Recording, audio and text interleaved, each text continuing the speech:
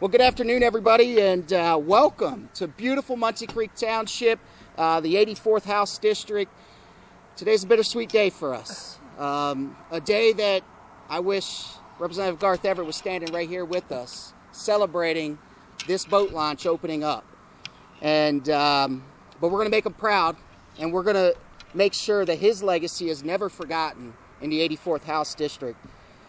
Garth meant so much to so many of us and worked so hard for our area. And when the boat launch closed in 2016, Garth went to work. And I tell you today that if it wasn't for Garth, we wouldn't be standing here and that boat launch wouldn't be there.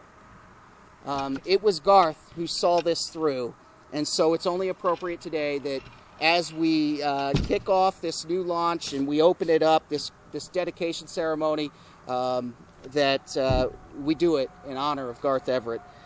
We have multiple people who are going to provide remarks today, and we're going to open up with Senator Gene Yaw. Senator?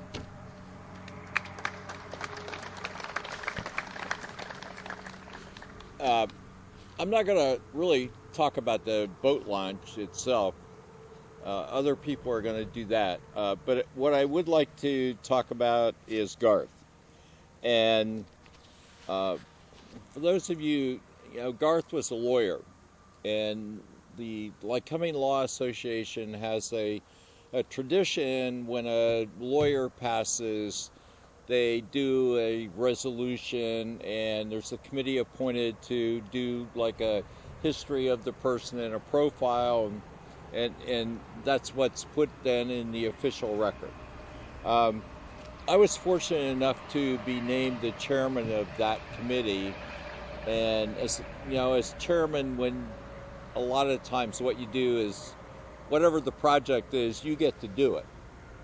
Now, you don't get to do it, you're the only one that'll do it. So in any event, what I would like to do is I'm going to read the most of what we submitted to the court for Garth's resolution in memoriam. And I think that the reason I'm doing it this way is I think that this tells what Garth Everett was. The Honorable Garth D. Everett, a 12-year member of the Lycoming Law Association, died on January 28, 2023 at the Gatehouse in Williamsport, Pennsylvania. Born on January 28, 1954, Garth was the son of David and Maxine Everett.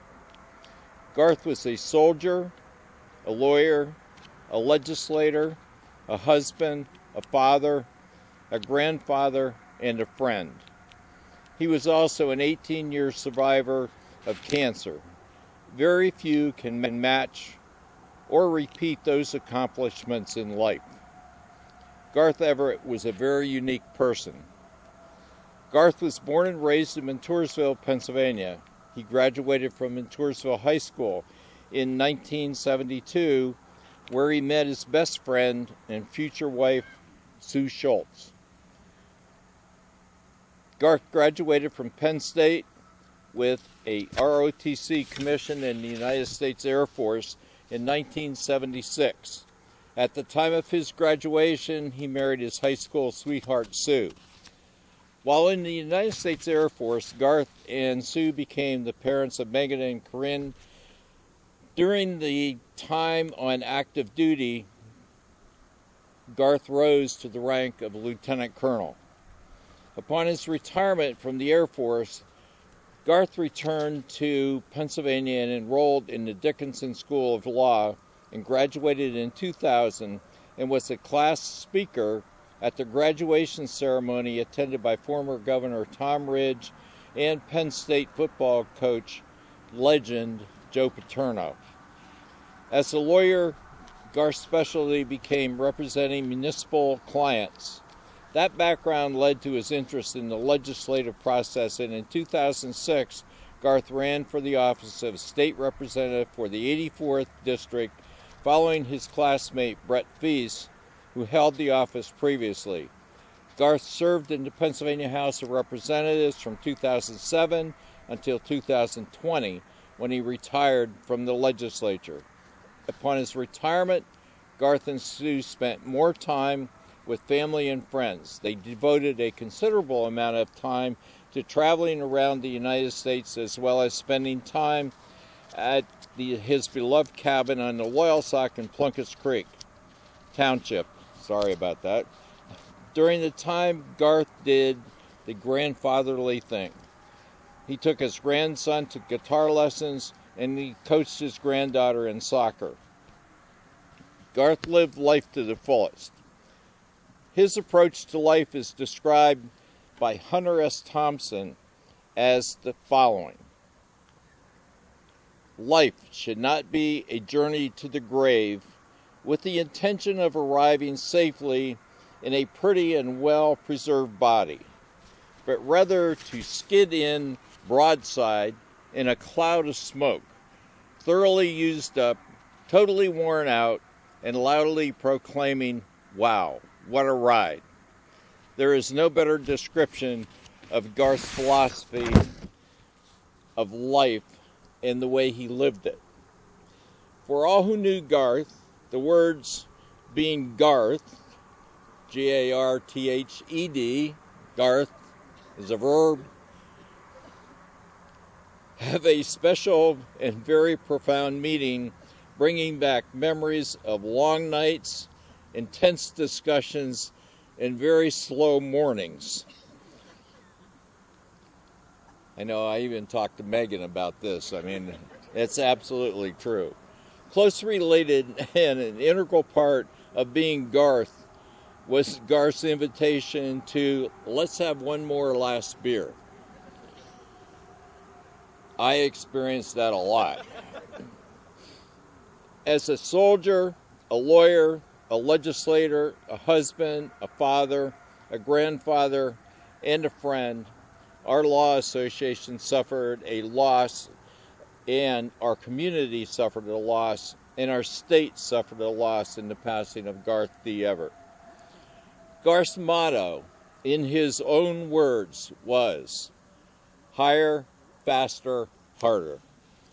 That was what we presented, and as a friend of Garth's that spent a lot of time with him, what was written really describes his life. The one other thing that I will say about my personal relationship with Garth is, we were both on the Chesapeake Bay Commission, where the water from the Susquehanna obviously goes to the Chesapeake. And he got involved as a result of working with Representative Russ Fairchild in Union County, and then Garth got involved, and he got me involved in it. And we had a lot of interesting conversations and meetings. And Sue traveled with him to many of the meetings for the Chesapeake Bay Commission. And the contact in this boat launch and the idea that it carries on and the legacy continues downstream to the Chesapeake is a real honor to Garth. And I'm just very, very happy and proud to be able to consider myself a friend of his and to be here with this dedication of this boat launch. And as it's already been said, without him, this would not have happened. I mean, I remember him talking about it many, many times about changing the boat launch and how dumb it was where it was before and all those kinds of things. So thank you all for coming, and it's a privilege for me to be here with you. Thank you.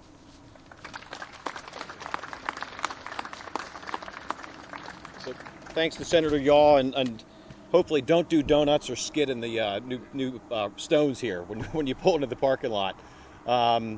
We thought I'd give you a little bit of background about how this came to be. So I'm Tim Schaefer. I'm the Executive Director of the Pennsylvania Fish and Boat Commission. And Eric Hussar, who's our local commissioner here, I remember he and I sitting in Garth's office. Garth was in a pair of shorts in his office. I'd go in the suit thinking I got to be all formal. He's in a pair of shorts. And talking about this project. And what happened was the boat ramp just really never should have been built where it was built. Those of you who are from here know that. That'll eventually grow in as fewer and fewer people are over there. So then what do? We didn't want people to get stuck in the mud out there. So actually our former commissioner, Bill Warbeck, who I just talked to the other day, he was sorry he couldn't be here. He was also really involved. We started looking at, is there another site that we could build this ramp on? And you know, space is pretty at a premium and limited along the river. So what we decided to do was to be as efficient as we can with the footprint that we had. And Garth led the way on capital budget authorization and release of money from the state capital budget. Ended up being $356,000. We had to acquire, I think it's a 3-acre parcel here. And then it wasn't just as easy as doing this, you know, just putting down some stone. We worked with the Delaware Nation to make sure that we weren't disturbing the soil here. We actually had an archaeologist on site while we were building the ramp. And what we came up with was this design where you could use the existing parking lot, pave it, have that be a place to put your trailers, make efficient use of the Garth would like that. You're not wasting state resources.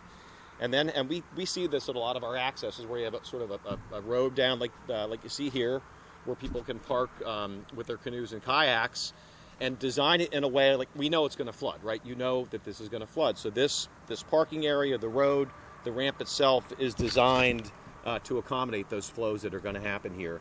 But this would absolutely not have happened without Garth. And I think the amount of time that it took and the persistence sort of is emblematic of what Garth Everett was like in the Capitol in Harrisburg. And as someone who works a lot with legislators like Representative Ham and Senator Yaw, I mean, there are not. You need to realize how unique Garth is, or, you know, was in that building in Harrisburg. He didn't let the highs get too high. He didn't get the lows get too low. He knew that this was going to happen. Like he just always was really steady in his belief that this boat ramp would come to pass. It's going to serve power boats. You can see here with the ramp here. It's also going to serve canoes and kayaks. I did make a mention to a couple of folks locally. We gladly enter into partnerships with local municipalities, local groups. If you are with the township or the borough or another local group and you think, man, I'd love to see this or that here on this site, talk to us. Because our agency, we only get funding through fishing license and boat registrations primarily.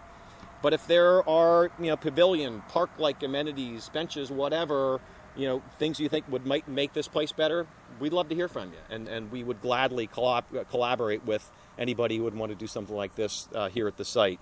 Paul Urbanik is our head of our Bureau of Engineering. He'll be here to answer any questions in detail if you have about the site and how it was built. Last thing I just want to say before turning it over to the mayor, wear your life jacket. And I know Garth was a big advocate for this as a kayaker. 80% of the boating fatalities happen in Pennsylvania every year as a result of people not wearing their life jackets.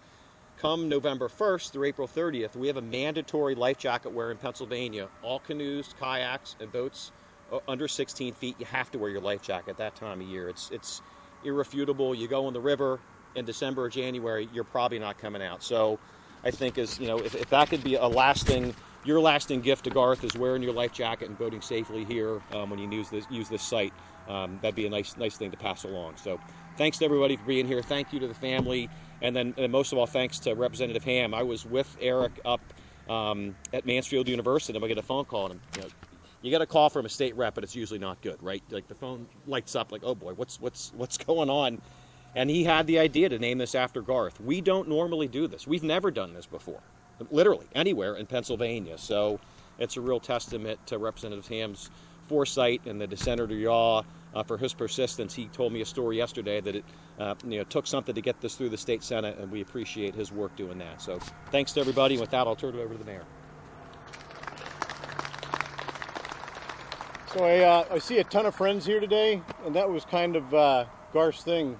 As soon as you met Garth, he was your friend, and he didn't really have, I wouldn't call it constituents or voters, tons and tons of friends, because those people were important to him, and the things that were important to Garth's friends were right in the front of his mind. In this boat launch, as soon as he found out it was an issue that we had lost this valuable resource and access to it, Garth got to work right away. And it took a lot of time, a lot of work, a few beers, but here we are today. And if it weren't for Garth, we wouldn't be standing here. And I was very blessed, and I think we were all very blessed to have him as a friend. And I just wish he could be here to see it, but I know he's looking down. And once again, thank you, Garth, and thank you all for coming.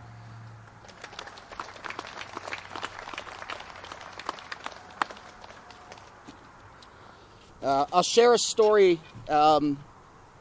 I obviously wanted to do something for Garth, and we wanted to make sure that his legacy, you know, is always carried on.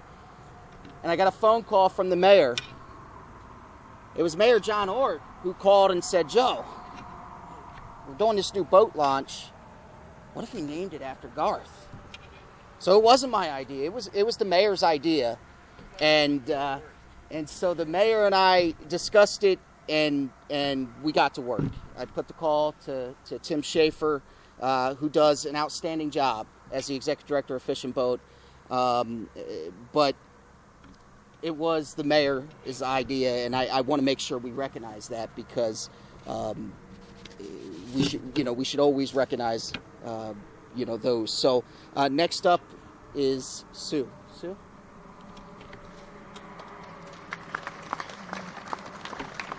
I just want to take the opportunity to thank all of you for coming. It means the world to me. And when Garth and I left in 1976 in the Air Force, we were going to Biloxi, Mississippi. And we really thought we would never move back in the area again. We just thought we would take off and do our own thing. And then within 10 to 12 years being in the Air Force, we could not wait to come back home. And it was because of our family, our lifelong friends, Penn State, and the cabin. He loves the cabin. So when he decided that we were going to come back home, he always said to me, "Sue, I just want to give back to the community that I love so much.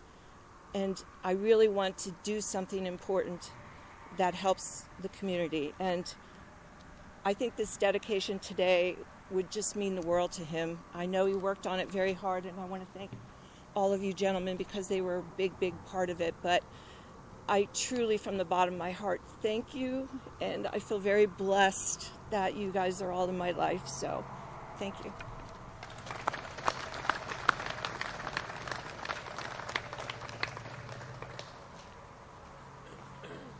So I'm now going to ask Sue, Corey, Matt, Megan to come on over. And I'll just share a quick story of legislation isn't easy in Harrisburg. This week I was told it takes 6 years typically to get a bill passed. You introduce it, it dies. You reintroduce it, it dies. You reintroduce it, it dies. And so it's not easy getting legislation through in Harrisburg. We had our battles in the House, and I want to make sure that the senator is recognized for his work, because it was late at night when I get a phone call that they're amending the bill for naming this boat launch after Garth. And the senator, without hesitation, jumped on it for us. He gave an impassioned speech in his Senate caucus meeting, and I was told that you could have heard a pin drop in that room after Gene was finished. 2 hours later, after 10, my phone rang, and Gene was successful in getting all the amendments off that bill and getting that bill done. And so this was a team effort. This was something, again, that's not easy in Harrisburg. And so I want to thank the senator also for his work, because without him, I'm not sure that we get the bill passed. So with that being said, every time we pass legislation in Harrisburg, we have an opportunity to have it framed and signed by the governor. And of course they did that for this bill also. But I made a special request to the governor that he send a second signed copy over for us. And I wanted to make sure that I was able to secure that and then present that to the family. So today I have a signed copy of that piece of legislation.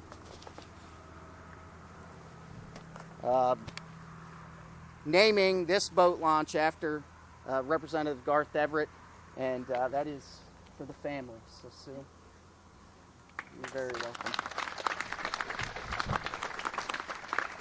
Thank you. We also have, this is the full legislation.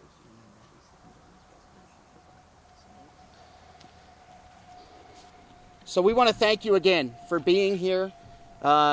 Tim tells me that they've done a lot of ribbon cuttings at a lot of boat launches, and they never have anyone show up. So he was just saying how impressed he was with the amount of people who showed up. So thank you. And I think it just shows how much Garth meant to all of us, to our community, that you would take a little time out of your Friday afternoon to be here in honor of Garth, and so that we together can remember Garth and carry his legacy on. So thank you so much. At this time, we're going to move towards the boat launch. We're going to do a ribbon cutting. 3,